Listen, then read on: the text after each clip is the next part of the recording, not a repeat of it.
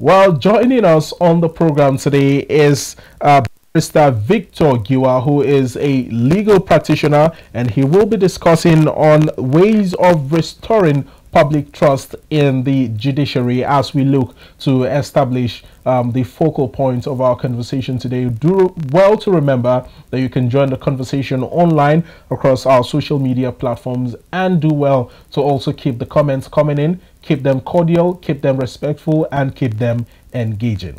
Barrister, you're very much welcome to the program. Thank you so much for having me. It's wonderful to have you here. Well, let's very quickly delve into matters of the day. We have seen that in recent years, a lot has happened in the judiciary that has sort of shaken the trust that the Nigerian populace have for the judiciary. Now, you are a barrister, you are in the system, and you tend to, understand things, the inner workings of the judiciary more than, the common man out there. What do you think caused this little shake-up in the trust that people have for the industry that you are in, or the system you are in? Well, thank you so much. It's a very difficult question to answer. And, firstly, I would say it is unfortunate that it was Lord Dining that said in the case of UAC versus Mark IV in 1962, that justice is based on confidence, and confidence is destroyed when an ordinary man on the street looks at the judge and says the judge is biased. It means that justice is anchored on confidence. And when the people lose confidence in the judicial system, it means that they cannot obtain justice. Yes. Flowing from your question, the Attorney General, current Attorney General, Prince Lateef Fagbemi, Senior Advocate of Nigeria, a well-respected senior advocate, said some things some few weeks ago. He said the judiciary is now for the big men. It's now for the rich. Let me quote him properly. Say judiciary is now for the rich. Meaning justice can be bought. That it means that this is this current Attorney General. And it was unfortunate that we are hearing things like this coming from even somebody who should know better, or somebody who knows better. And it is just one of the major challenges we have with the judicial system. Yes. And again, before I look at those, what are the causes, I want to say generally that the judiciary, the judicial officers, are all Nigerians. They go to the same market we go to. They live in the same place we live in. They have children, friends, just like any of us. So the problem of the judiciary is not different from the problem in other arms of government, other sector of our public life. Yes. Because it's made up of the same people. Exactly. So if there is corruption within the populace, there is corruption in the public sector, there will also be corruption in the judiciary, because you cannot separate. They're not living in a different world. So if there is a problem with the populace, if there's a problem with the system, if there's a systemic problem, you cannot isolate the judiciary from it, because judiciary is a product of the system. But one expects that as a member of that particular sector, there should be some level that you live above, what we call living above board. They say he that come to equity must come with clean hands. That yes. If you are a member of that particular area, you should exercise certain level of constraint or restraint, as it were. But unfortunately, the system has polarized that sector of the country, yes. Other arms of government. And so what we are seeing is a case where people don't. And why are they not getting confidence? Because they don't get justice. Like the Attorney General said, justice seems to be for the rich. And what does it mean? It means that the justice you get are purchased. It means that the justice you get seems to be transactional. Because justice is what you can get from the books. The law is settled. We said in law there is precedent. So you should be able to know when a judge gives a judgment that what we say in law, it is perverse. It is only in Nigeria, for example. Well, let me not say only in Nigeria. It is where I know that you see counter orders coming from everywhere. We have seen in the judiciary where an ex parte order has been used to remove a judge. In this same Nigeria, we have seen in this same country where ex parte order has been used to remove emirs. I was listening to one social media, recently, a social media post, and somebody was saying that it is through the judiciary we have 2 emir in a particular state in Nigeria. That is through the judiciary we have two deputy governor in a state. And so these are the issues, these are the things that affect public confidence. So we need to, the reason for this is because of the way and manner the system generally has been perverse, the corruption in the system, the dysfunctionality of the system. It has unfortunately find its way to the judiciary. Well, I believe that a lot of Nigerians in the last nationwide protest, that made Nigerians hit the streets, share a similar opinion with regards to the restricting or restraining orders that the police got from the courts to restrict protesters to certain parts or certain restricted areas, both in Lagos and in Abuja and the rest. And a lot of people have argued that somehow the judiciary seems to have become a tool that can be used at will by security operatives or by people in other arms of government, talking about the legislature and the executive as well. Well, if you notice, when you were talking, I was laughing. I was laughing because I was one of the first, if not the first, that criticized in one of these channels, in one of the stations, that in that particular TV station, I told them that it is the first time I'm not too young, that I'm hearing that people want to go on protest, and government officials, state government got a court order to restrict protest to a particular place. And what is the challenge with that order? It is a fundamental right everywhere in the world, as contained in Chapter 39 of the 1999 Constitution, Article 9 of the Fundamental Right, African Charter on Human and People's Rights, and United Nations Charter. The right of freedom of expression. Protest is a form of expression. Yes. It is not just a constitutional right, it's an human right. Now, there are constitutional rights that are not human rights. Human rights are those rights that accrue to you on the ground that, on the fact that you are human. You should be able to express yourself. You should tell your father and your mother. As long as it does not pose harm to another person. No, it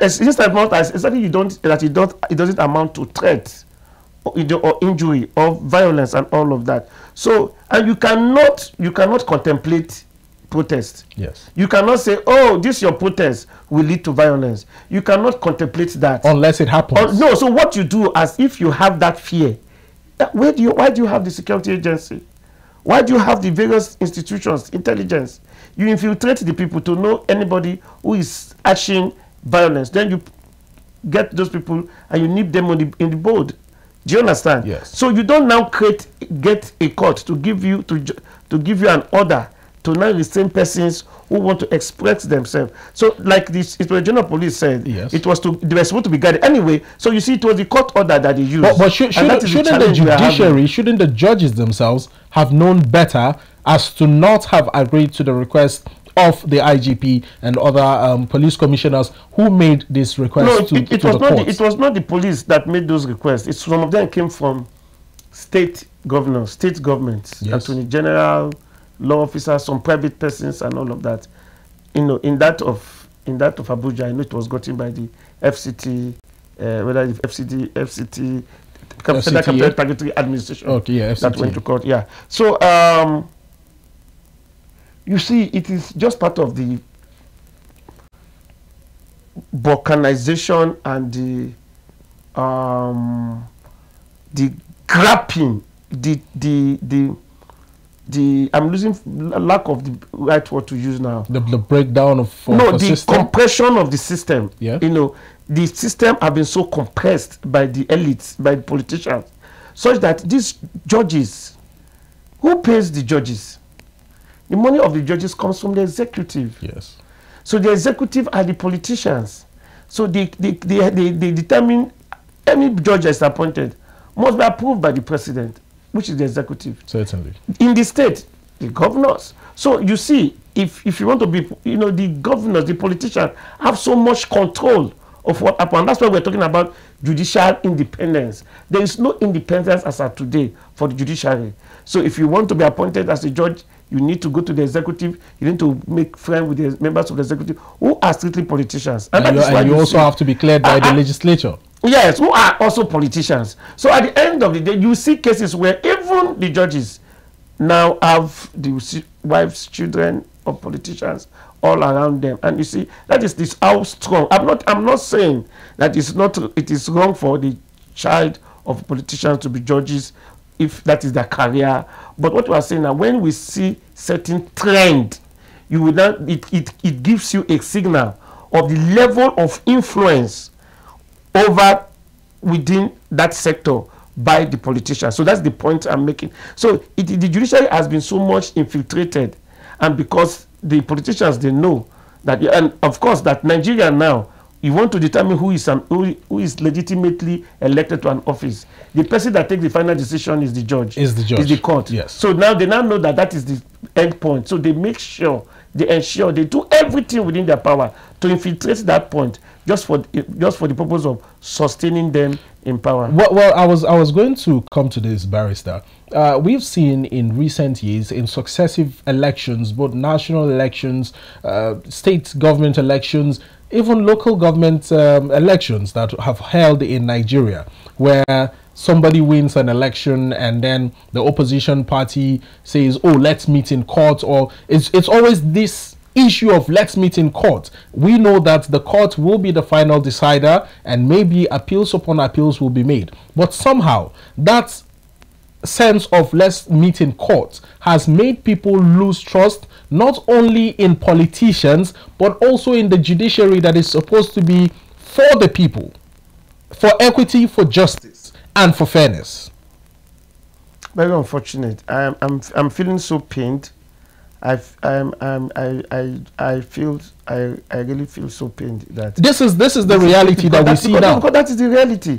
As a matter of fact, it's not even in government. It goes to as pedestrian as people on the street. You have somebody who disagree with you, say, go to court, and that is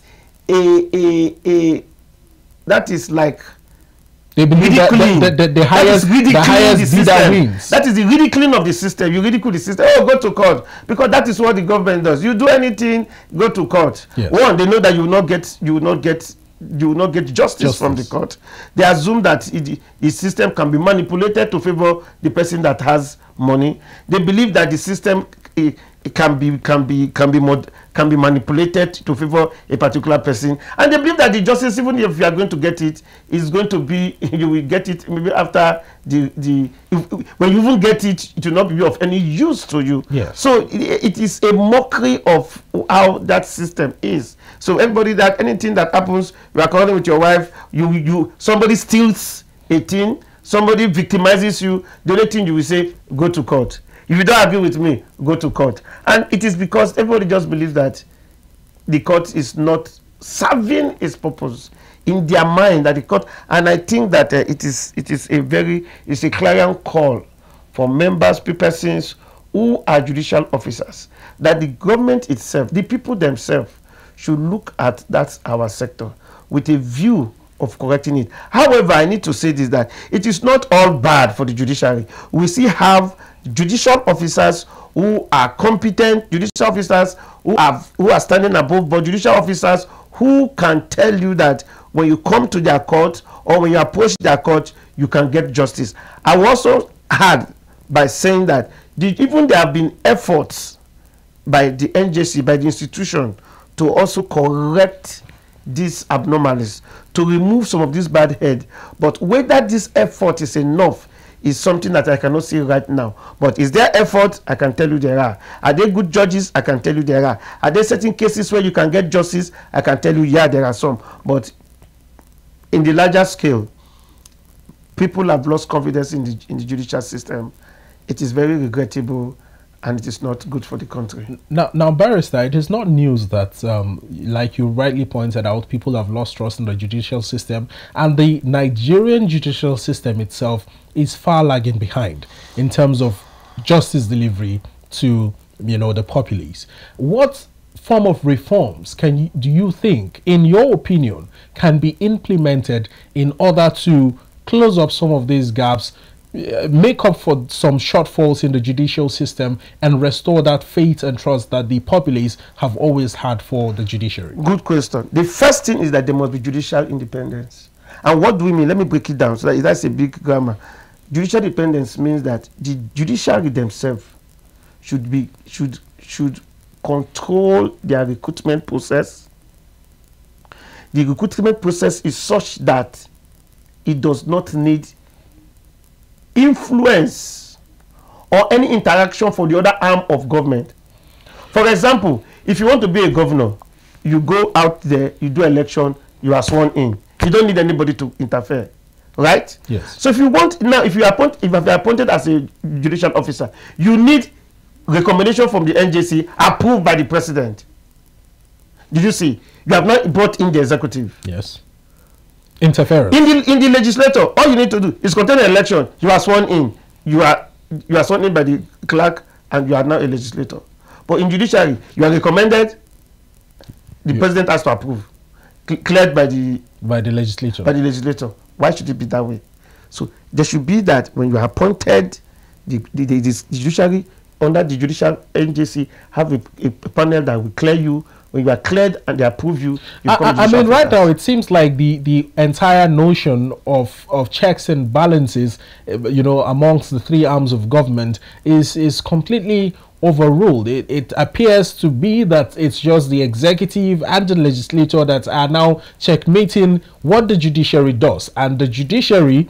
No, they're not even checkmating what the judiciary does. They are compromising. They are compromising and controlling the judiciary. Correct, not checkmating. Because the purpose of check is to bring what we call checks and balance. Yes. Is to see if you are going wrong, if you are going outside the line, to bring you. But what just to correct that point you made, is the executive and the legislator are not checking. They are compromising. They are winking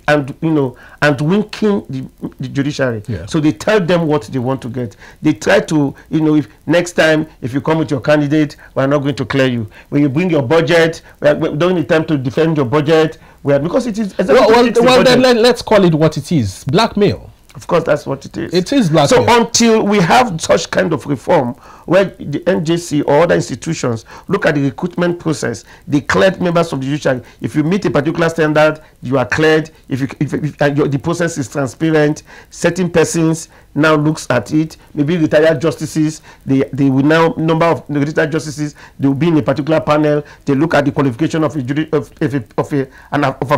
aspirant who want to be a judicial officer, and the person is cleared. When it is cleared, the NJC approves you and gives you your letter of appointment. You resume your work. You don't need the clearance from the legislator. You don't need the approval of the president. To us, that is the first port of call to have an independent judiciary.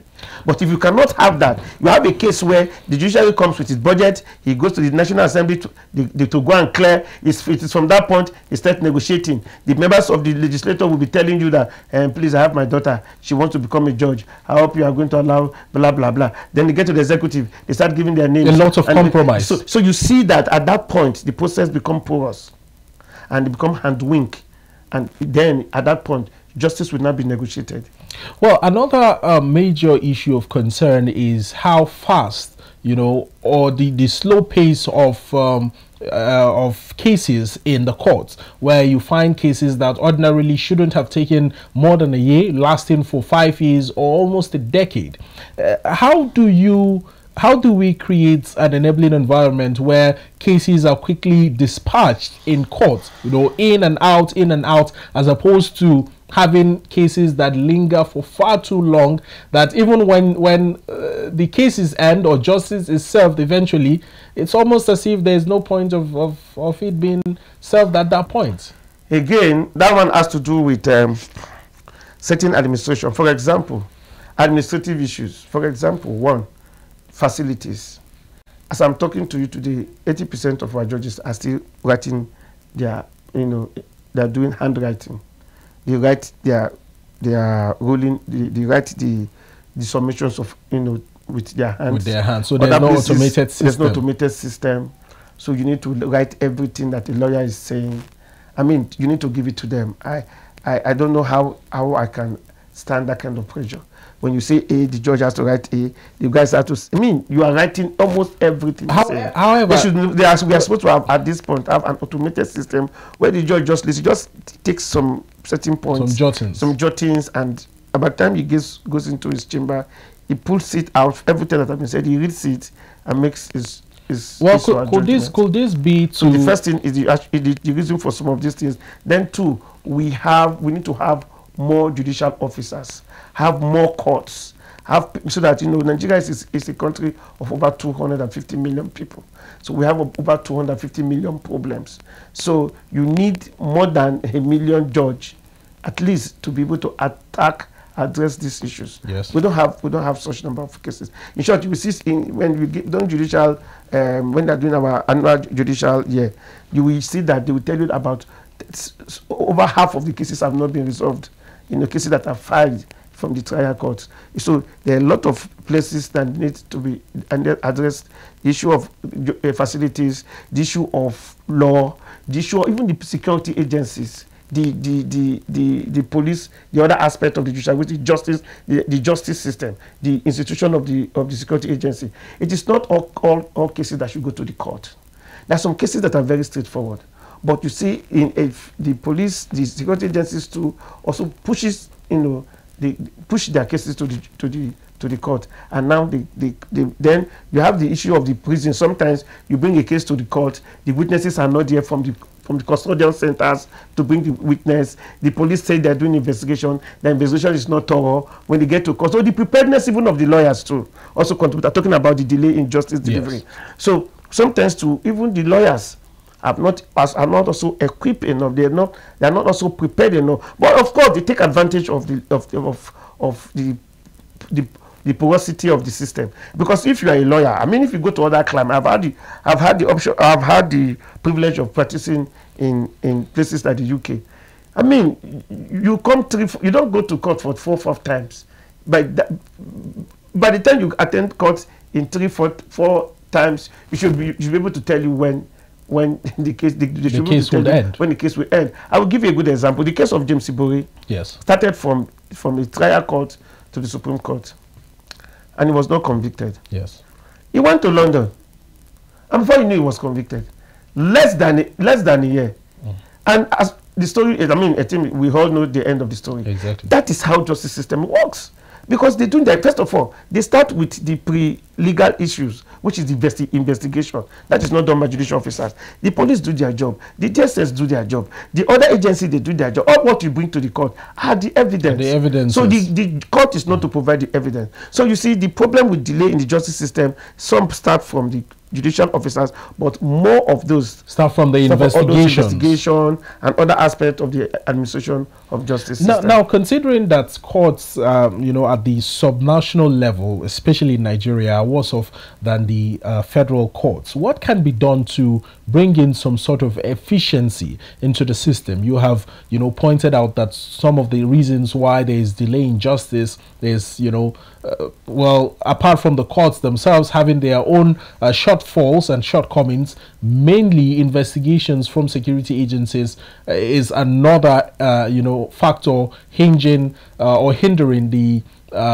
fast pace of justice delivery. So what can be done to mitigate this and create more efficiency in our courts? Yes, what I'm saying is funding. Funding is very key. You need to fund the judiciary. The judicial officer have to have confidence, security of their offices, like we are saying. If you know that as a judicial officer, if you are doing your job, no governor will say it's against you. No person, if you are a state high court judge, you will not be threatened by the governor or any politician. You know that if you dispense justice, because the issue is that justice should be dispensed with, no matter whose ox is God. Yes. Justice should be said to be done. Let heaven fall.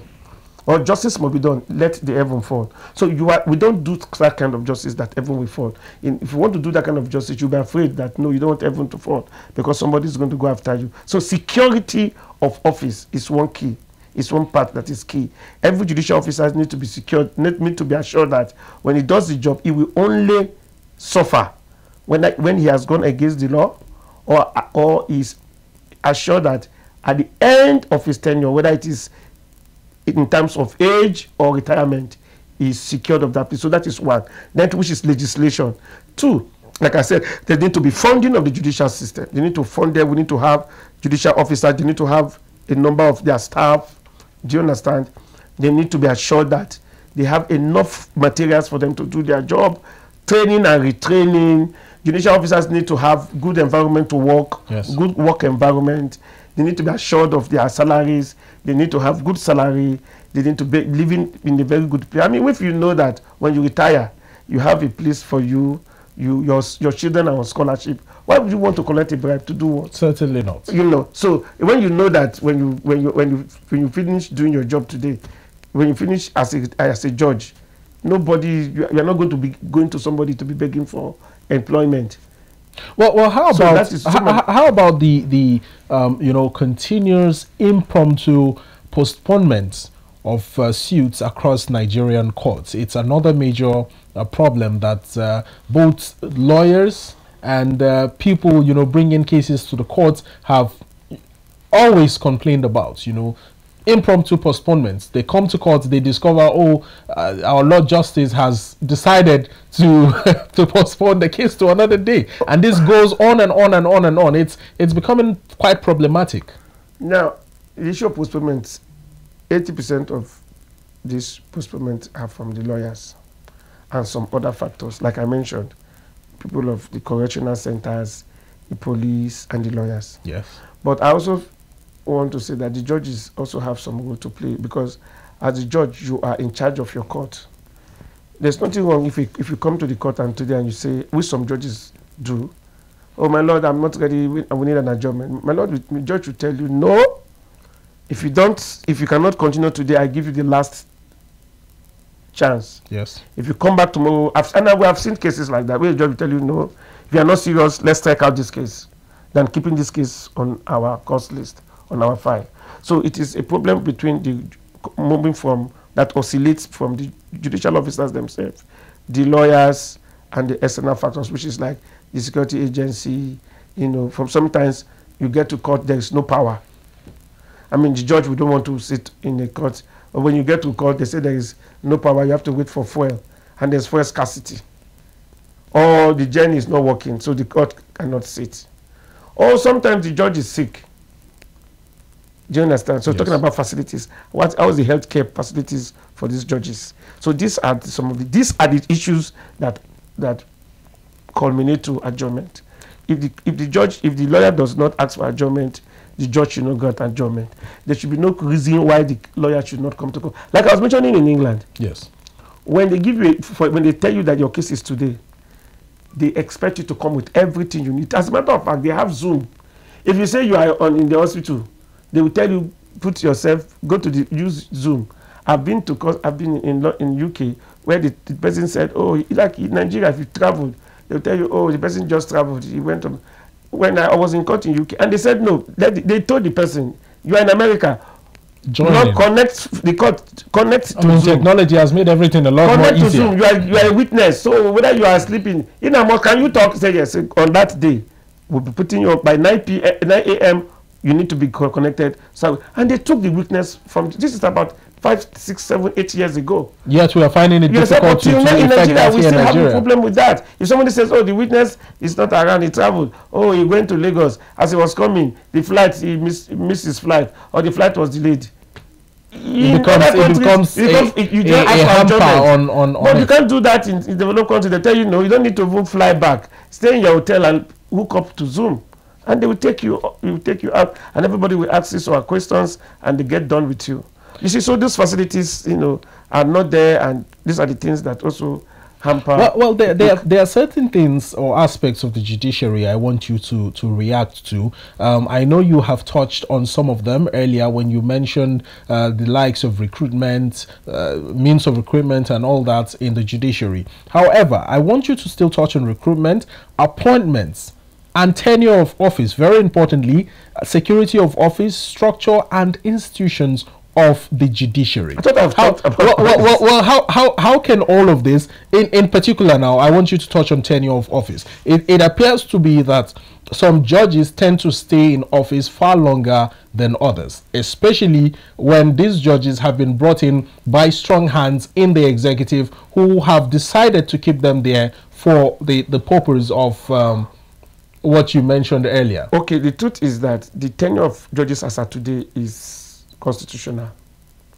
It's either you have 35 years as, because any judge, especially from the upper courts, yes, superior courts, you are a judicial officer and you are a public officer. So your tenure is regulated by the rules. It's either you have spent 35 years as a public servant, or now these years, the year has been extended by the new enactment. So it was 65 years age or 35 years on active service, whichever one comes first. But now the law has been amended to increase it to 70 years. So if you have appointed as a judge when you are 40, you have 30 years, you know. So nobody can influence it except where there are misconducts, you were punished and you were sacked.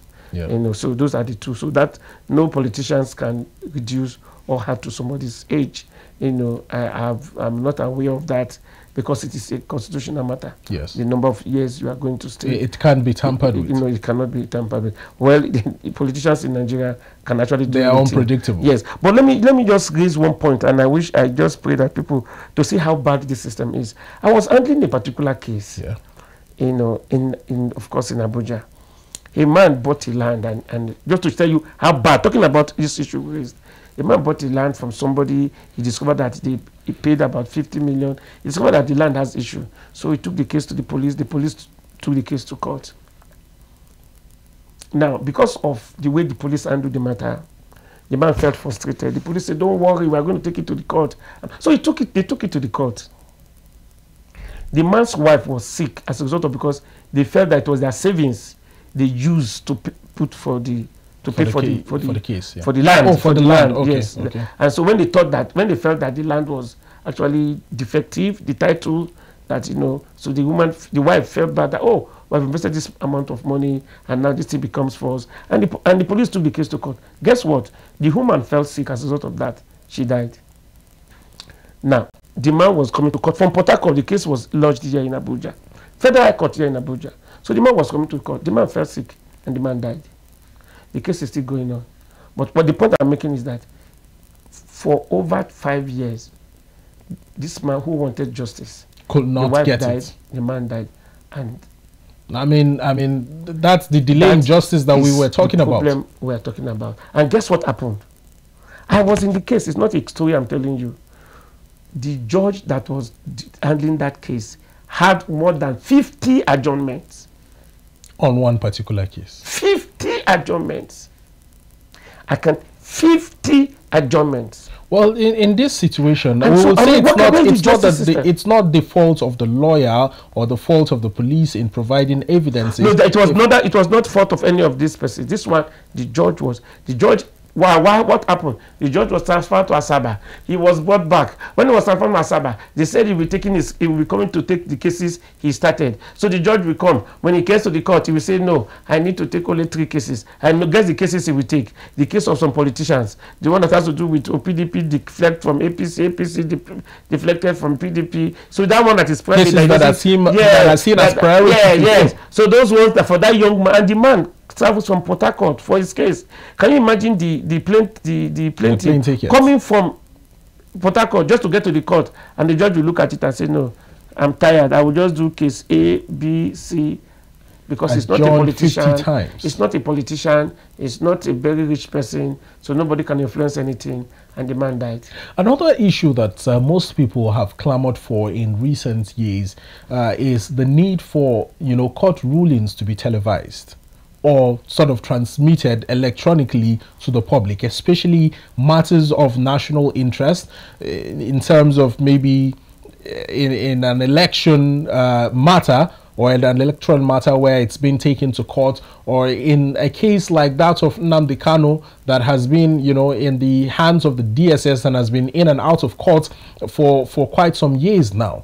I know it is perhaps a rule in the judiciary for cases not to be televised, but do you think that we will gradually or eventually get to a time in our country and in the judicial system where cases can be openly televised for the people to see? I think for those political cases, I think that it will be important that the cases are televised.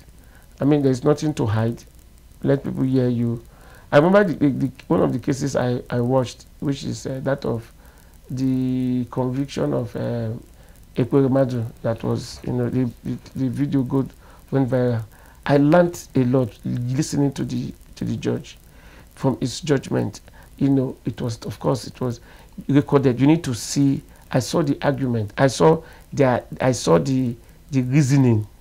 I saw where he disagreed with the argument of the lawyers from the defense. I saw how he agreed with the lawyers from the state. You become enriched. You become refreshed. You know that you now see why that there was no corruption. You can see that why there is no compromise. He told us, when I listened to the judge in that case of Ekweremadu in UK, yes, the judge started telling the story of how the young boy was moved from his village, how he got to Lagos, what brought him to Lagos, how he was selling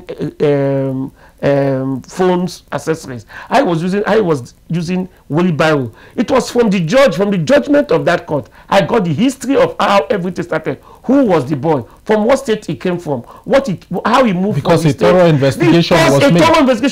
The investigation was such that they knew where the guy left his place, when he got to Lagos, what he was doing in Lagos, the kind of business he did, how he grew, his parents, how he was contacted, how he moved. You will see a forensic, systematic investigation. Why? Because we have opportunity to see the judge, and you will see the demeanor of the judge. You will see the way he talks.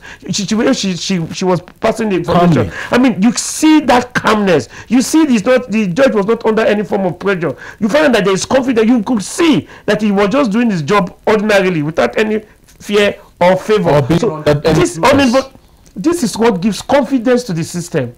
People can think, oh no, this is good. Oh no, that means I can get justice. But when you do your ruling and they say we should put it on air, and you are saying no, as if something was wrong and all of that, I don't think it helps in boosting public confidence. I mean, the last time that we saw something similar to this or close to, the assertion I just made was during the Oputa panel. That we all know it was televised, and even though some people share different sentiments with regards to the outcome of the Oputa panel, but don't you think that the judicial system sort of owes Nigeria that kind of accountability that was given to Nigerians during the Oputa panel? But seriously, I really don't know why, for any reason, the court system should not be televised. I don't know. I cannot put up any reason now why a court system should not be televised. Some from the things I've heard, some say that it's so that the entire case will be kept from the public, so that there won't be any form of interferences from stakeholders or people who have an interest in the case until there is a ruling by the judge. This is an explanation I've gotten from a lawyer in the past. No. What is your own assertion? What is your own take? No, that is laughable. If somebody wants to influence anything in the court, it's very open. The court is an open place. Why do you need the TV to watch it for you if you can influence it? Those cases that have been influenced, were they televised? Those cases that we told you that the Attorney General said that justice is now for the rich, are they televised? No, you don't need a judge. If you want to influence a case, it's not when you put it on, when it's televised, that you influence it. The court is a public place. The people there, you can always go to the court and ask for any document. They are public. You have a right to any document you want if you pay the necessary fee and go through the normal process. So having a system televised has nothing to do with influence of any sort. Well, let's also take a look at cases like that of Nnamdi Kanu, cases like that of the former CBN governor, that has been in and out of court, even though detained by the DSS, but they've also been, shuffling, oscillating between the courtrooms and the DSS holding facilities and all that. How soon do we see such cases coming to an end, or is it going to just linger on until another administration comes into power and then, just keeps going on and on and on? When do we see an end to this so that at least the judiciary can also focus on other important matters? Well, like I said, it is a lot of issues, priority of cases, attitude of the court. The judges have so many cases in their cost list. Judicial officers themselves, like I said, they are tired, and then the lawyers to complicate the problem. They come with various applications and all of that, and then if the government really wants to sort out some of these things, yes, I think it is the government that has the final say. Every country will be run based on what the people want, especially people in government in this climate, because when you are in government, you have so much power. You can oppress people, you repress them, you almost take their right out of them because of the kind of system we operate. So it's unfortunate that that's the kind of system that we have right here. But I think the people will decide the kind of judicial system that they want. When they feel that they want a judicial system that is independent, that is transparent, that is open to the public, I think we are going to get it. But it is not all hope is not lost. Like we are talking, we need to start engaging the system. We need to expose judicial officers to certain facts. We need to start engaging the people. We are having our MBA conference coming up. So some of these issues are issues that will be brought to the table for engagement. And we just pray that some of those persons who take decision regarding how our judicial system should be run should be open to some of these challenges. Well, Barrister Giwa, in closing now, in a very few words, what is the place of the executive, the legislature, and the judiciary in all of this, in collectively working together to restore public trust? Simple separation of powers. The judiciary should stay on their lane, like we say in Nigeria. Executive should stay on their lane, and judiciary should stay on their lane. The only thing they should do is that each of these arms should check and see that they do a check, what we call the check and balances. The purpose of check and balances is to correct when you are deviating, not for you to compromise the system. That is the purpose of checks and balances. Well, I must thank you very much, Barrister Victor Giwa, for finding the time to come on the program and share your thoughts with us on this. Thank you so much for having me.